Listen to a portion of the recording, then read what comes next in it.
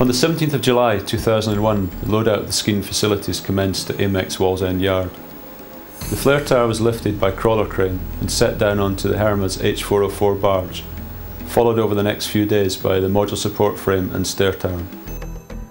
Finally, on the 27th of July, the compression module was raised from the construction supports by hydraulic trailers, moved across the yard and set onto the barge. A total of 96 trailers each were required to remove the 2,600-ton structure.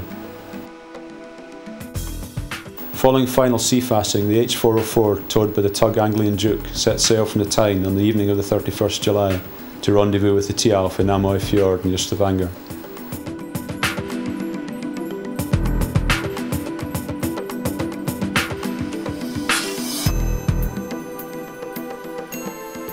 On the morning of the 3rd of August, the H404 with tugs in attendance was brought alongside the Thialf to transfer the modules to the crane's vessel's deck.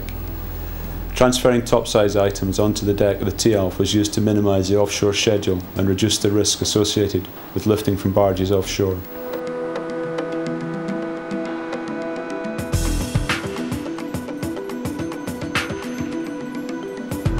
The Thialf set sail for Beryl at noon on the 4th of August with an ETA in the field 24 hours later.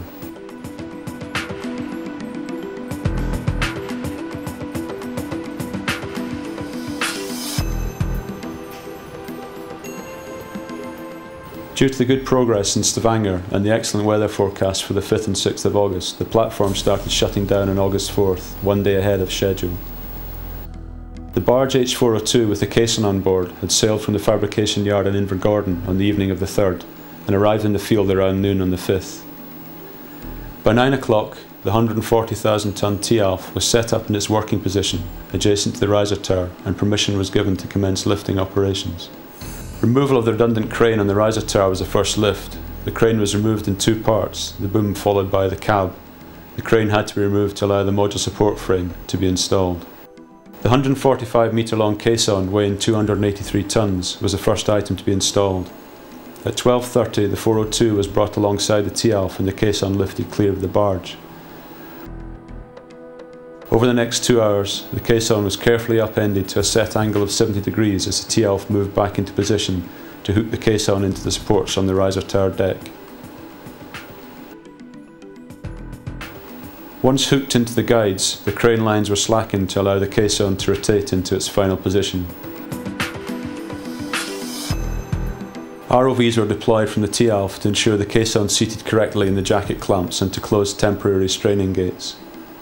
At 5 o'clock on the 6th of August, 4.5 hours after lifting off from the barge, the caisson was successfully installed and a major project milestone had been achieved.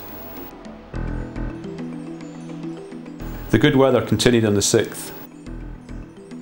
The stair tower linking the compression module to the existing bridge was installed next.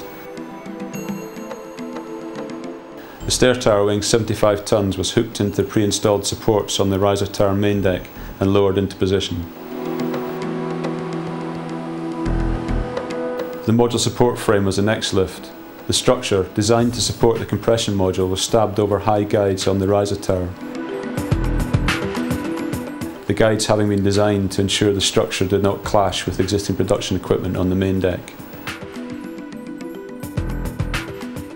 After removal of sea fastening and transportation grillage, the compression module was lifted clear of the deck of the Thialf and set over the module support frame.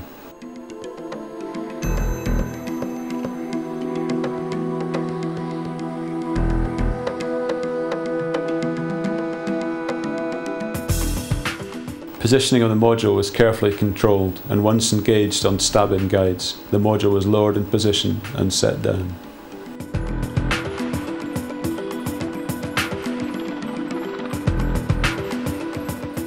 The flare tower was the final lift. After upending on the deck of the Thialf, the tower was manoeuvred into position. The 60-metre tall structure had to be installed into guides on the top of the compression deck, 63 metres above sea level.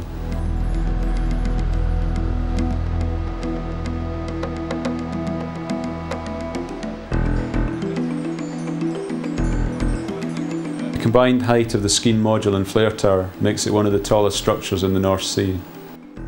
On the evening of the 6th of August, the Thialf moved out of the 500 metre zone having completed the Skene installation programme in less than 24 hours.